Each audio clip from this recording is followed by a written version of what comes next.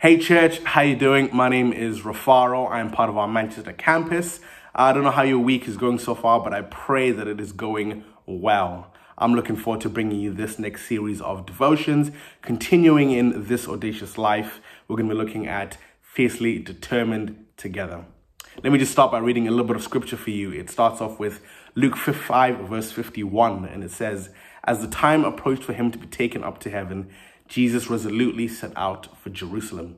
See, when we look at the life of Jesus, he lived the audacious life. And for us, that is a name, but it's not just about being a name. See, the audacious life is not about a culture. It's not about a lifestyle or an organization or something meaningless for us here. But actually, the audacious culture is us lighting up with the culture of the kingdom of heaven, which of course has a king, and his name is Jesus. See, when we look at Jesus' life, he lived the ultimate audacious life. And really what we mean by that is 4 culture points. And if you don't know what those are, allow me to remind you really quick. It is that Jesus was fiercely devoted, he was fiercely determined, he was wildly authentic, and he was seriously fun. That is the culture of heaven. That is the culture of who we are as a church. Last week we talked about fiercely devoted, but over the course of the next couple of days, we're going to be looking at fiercely determined, and we'll pick up the rest of the characteristics as we go along.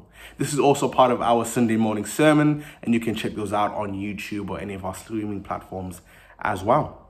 So let's make this next season great, and let's learn more about who Jesus was, how he lived his life, so we might better know how we should live our lives. And before we continue the rest of the week, I want you guys to think about this, to not give up. That when the going gets tough, the tough what? Get going. We know you know this, church, but let's not give up so easily, because we might miss out on the breakthrough. On the other side of the hard work is the accomplishment. On the other side of the work, that whatever we need to do is achievement and victory.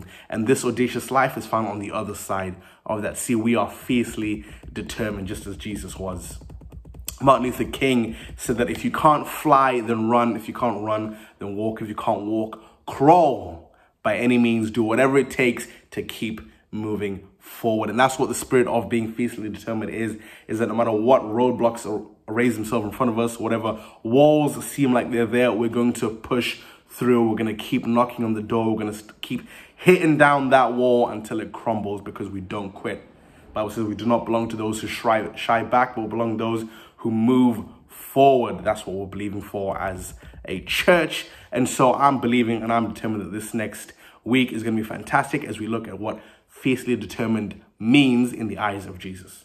Love you lots, church. God bless you, and see you soon. Bye.